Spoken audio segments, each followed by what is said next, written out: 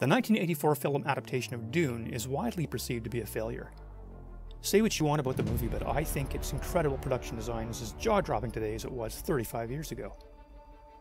Revell produced a series of models licensed from the film, including this truly unique flying machine, the Ornithopter. In this video, I'm going to show you how over a 2-year period between 2017 and 2019, I built the Ornithopter with a fully detailed and lighted interior and mounted it on a custom diorama base with figures. It's the first in this vintage build series, coming up next on Scale Icons.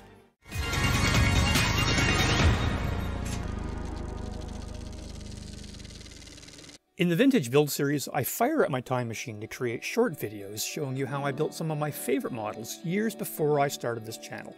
Today it's part 1 of my Dune Ornithopter build. As I explored in a previous video, Revell released a series of model kits in early 1985 licensed from the big-budget adaptation of Dune. But when that movie tanked the box office, the models disappeared very quickly. I'll include a link to that video in the description. It's worth checking out if you haven't seen it yet. Dune kits are very rare, but I was lucky enough to stumble on this one in the dealer room at the 2015 IPMS Ottawa Capcom show. Buying the kit was only the first step for me. It was followed closely by the inevitable hunt for reference material and any aftermarket parts I could find to improve it. Easier said than done for the most part, because there's almost nothing, and I mean nothing, out there for the Ornithopter. That meant any details would need to be scratch built, and since this model features large windows looking into a massive open space where a cockpit should be, I knew I had my work cut out for me. My biggest goal was to replicate the flickering green cockpit lighting described in the novel and depicted in the film. But first, if you like videos about scale models and all the things that inspire designers to dream them up, manufacturers to produce them, and hobbyists of all ages to build them, remember to subscribe to this channel and click that notification bell icon so you won't miss a single video. So one thing I learned through my research: there is an almost universal complaint from other modelers about the fragility of the styrene plastic used by Revell. It may have yielded crisp details, but it was extremely difficult to work with. Whether this was an issue in 1985 or simply a result of the plastic aging for 3 decades, it meant I'd have to be extra careful with the parts. The kit had been out of production for over 30 years, so it's not like I was going to be ordering any extra replacements from Revell. With research complete, I was off to the races, starting with the construction of a variety of subassemblies, as well as coming up with a plan for that massive interior space that simply cried out for detail. There's very few image references for the interior, and those that exist are mostly grainy image captures, along with what's visible in the film itself. There isn't much to go on, but it's clear that while the kit generally matches the rough layout, it's missing a couple of key features, such as these bulkheads and doors that seem to separate the cockpit into 3 compartments, and the detail on the aft wall. For the bulkheads, I drew up some designs that replicated what was barely visible in the movie. However, I used a pinch of artistic license to modify the design to suit my needs. This included a triangular cutout in the upper portion of each bulkhead that would give the pilot visibility to the left and right through those big bug-eye windows. But really, this was just an attempt to maximize visibility of detail that I was planning to add. For the rear wall, I dipped into my spare parts box and created more of an impressionistic representation of the on-screen design. For something that was only visible for a few seconds in a movie that was 3 decades old, I didn't think anyone would notice the difference. It's close enough, and it looks a lot better than the bare walls the kit comes with. Now for the instrument panel.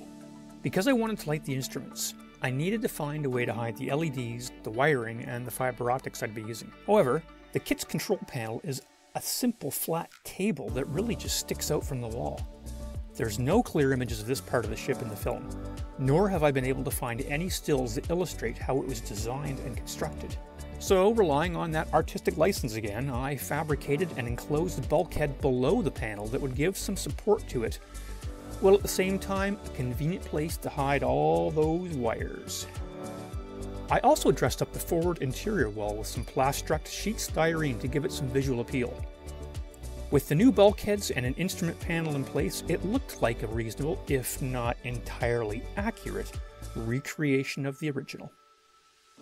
On to the landing gear. The front pods were fairly simple affairs that really didn't need a lot of detail. just a few small pieces from my spares box and some stretched sprue to dress them up. However, it was a different story for the rear legs. The kit parts are fairly plain, and the blueprints don't offer much inside either. So I added a few bits of styrene and some bits from my spares box to really emphasize both the industrial nature as well as the insect-like appearance of the design. The final capper was the addition of a few ballpoint pen springs because, well, they looked cool. As far as screen accuracy goes, the landing gear was never even seen or filmed. So yeah, accurate. Still, I had to be careful. That incredibly brittle plastic caused me a lot of grief, as the plastic legs snapped several times while I was modifying. This is something that would continue to haunt me throughout this project, and I'll tell you about that in a future video. Aside from these sub-assemblies and the self-imposed detailing I undertook, there isn't a lot of construction required in this kit. In the next episode of this vintage build series, I'm going to finish up basic construction, and I'm going to find out that this model is not going to go together as smoothly as I'd hoped. Did you ever build Revell's Dune Ornithopter? Or is it still sitting in your stash? What was your experience? Are you still trying to track one down?